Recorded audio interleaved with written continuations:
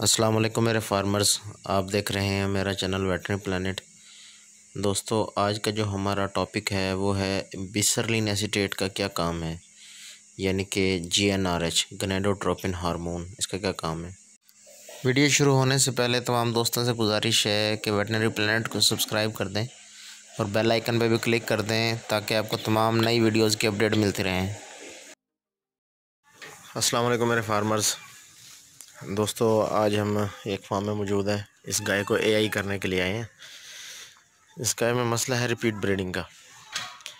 तो पहले हमने इसकी इंट्रायूट्राइन ट्रीटमेंट की थी और अब जो है इसका ठीक हो गया, तो हम इसको ओवुलेशन के लिए जो हम इंजेक्शन लगाने लगे हैं इसको, उसमें हमारे पास मौजूद है बिसरलिन एसीटेट GnRh इसके अंदर, और ये treatment of infertility, induction of ovulation और इम्प्रूव करता है ये कंसेप्शन रेट को।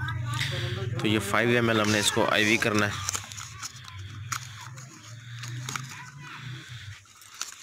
ठीक है, ये हमने 5 ml इसको IV करना है और IV करने के बाद इसको हमने इंसेमिनेशन करनी है।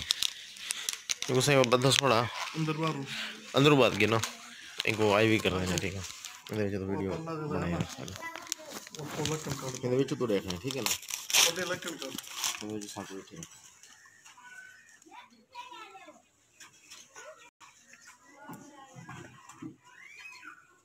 पानी भी आपको चाहिए उसी में नीम गरम दिया ना और चाहिए या थोड़ी देर तक हैं होना चाहिए। टीका लागे ना। अच्छा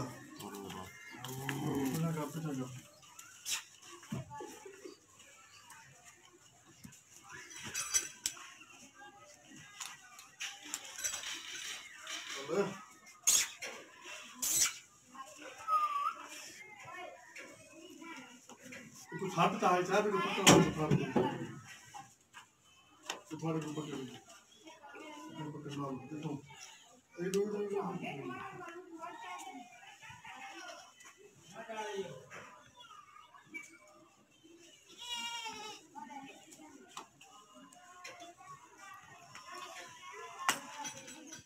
बगन मेडिसिन मेडिसिन है वो आप कहीं हाथ रखें। ये जोर दे घुटने से ठीक है, इतना जोरदार नहीं घुटना, पीछा करता इतना जोरदार नहीं घुटना है क्योंकि ओथी वजह है।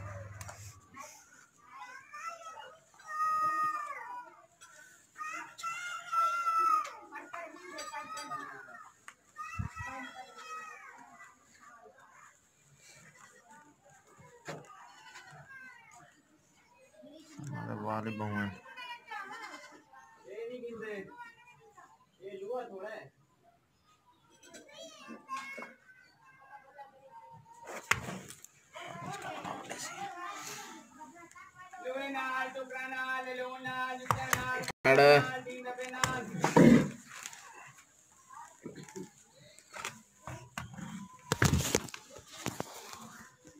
सुनो सामने तो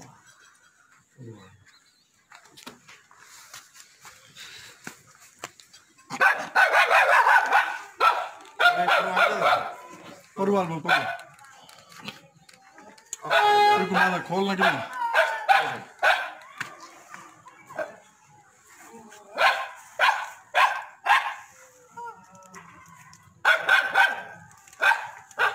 काबू रख काबू रख। वो तो घोट खार दौड़ चेक नहीं कर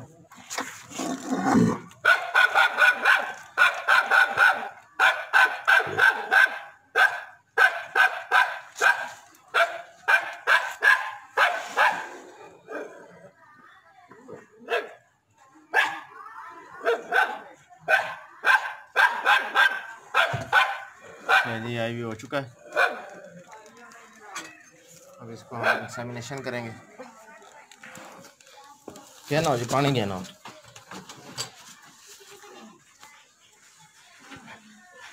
अभी हम इसका इंसेमिनेशन करेंगे, उसके लिए हमें नीम गर्म पानी चाहिए।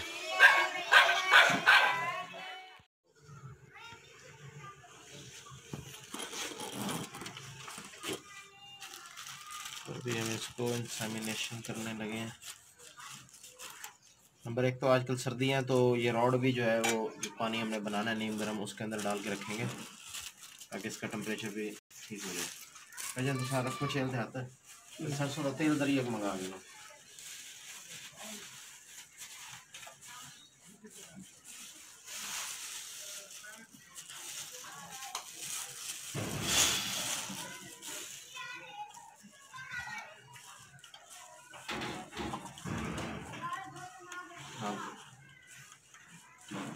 सबसे पहले जो चीज़ देखने की है कि ये गैस जो है ये पूरी होनी चाहिए, पूरी होगी तो इसी तरह नज़र आएगी।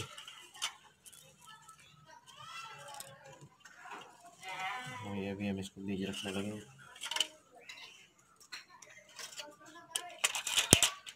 तो कई लोगों का सवाल होता है कि जी डोज जो है वो बीच में डूबनी चाहिए। ये देखें ये डूब चुकी है, बिल्कुल नीचे बैठ गई है जाकर, देखें। ये हमने सिर्फ इसको 30 सेकंड्स के लिए जो है इसको थाइंग करने का अमल कहते हैं, इसको पिघलाने का अमल थाइंग। तो ये हमने इसको थाइंग करनी है इतनी देर में। और ये हमारे पास शीत है,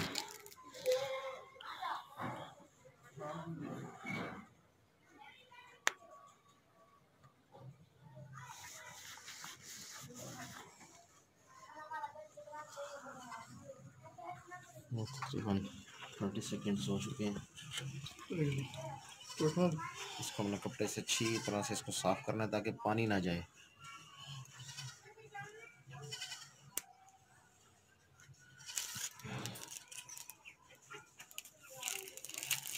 डोज को थोड़ा तिरछा काटने का फ़ायदा ये होता है कि ये इसका प्लग है इसमें अच्छी तरह से फंस जाती है और डोज वापसी बैक नहीं होती। इसका जो सीमन है वो बैक नहीं होता वापसी।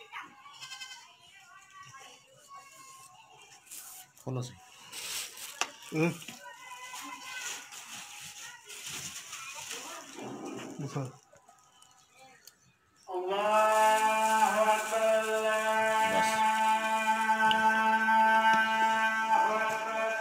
बस गुजरे हाथ पाक माल करते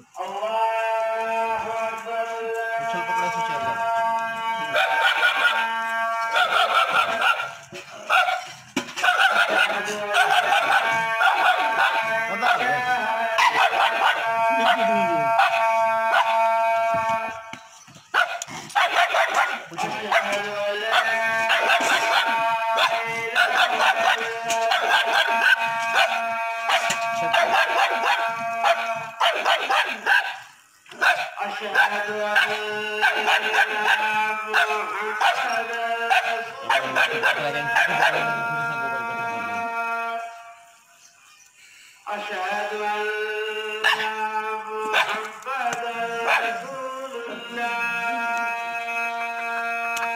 तो इस चीज़ का ख्याल रखना है कि जिस जानवर को हमने एआई करवानी है ना, या जिसका पी टेस्ट करवाना है, उसको हमने रजाना नहीं है, उसको अच्छी तरह से फूड खिलाना नहीं है।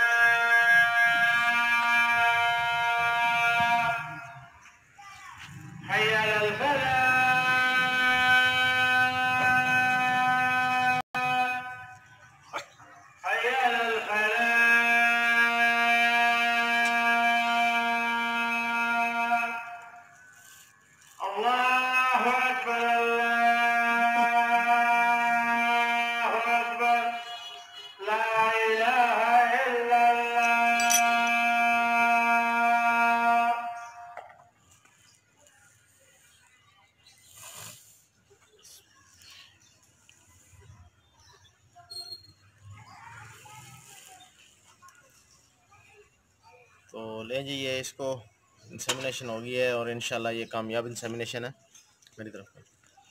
तो इसको अब हमने जो देना है साथ में उड्डन कफूर हम देंगे। उड्डन कफूर ये आम मिल जाता है मार्केट से, बहुत ठंडा होता है ये खिलाने के लिए जानवर को, और जानवर हीट में नहीं आता और अपनी हीट जो उसको भी ख़त्म करता है। मज़ीद हमने इस चीज़ के लिए उसको जो कंसेप्ट वाला इंजेक्शन लगाया है उसमें बिसरलिन एसीटेट है, वो भी ओवुलेशन जब इसकी करवा देता है तो उसके बाद भी जानवर ठंडा हो जाता है। उम्मीद करते हैं कि ये वीडियो आपको पसंद आई होगी। अल्लाह हाफिज़। ये जी उड्डन कफूर की टिक्की जिसे कहते हैं, ये है हमारे पास। इसकी खुशबू भी होती है और ठंडक भी होती है। ये भी मुझे हाथ में भी ठंडक महसूस हो रही है। इसमें कोई सिस्टम ऐसा है, डालो जी ये 200 लहाद है नहीं लहा दे काट के।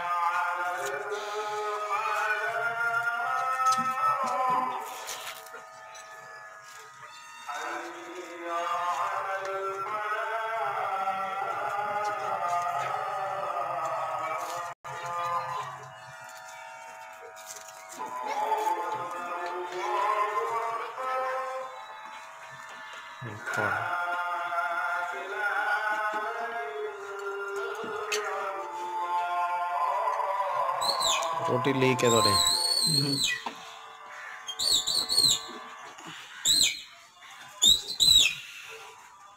कासी आराम नाल खावे सी।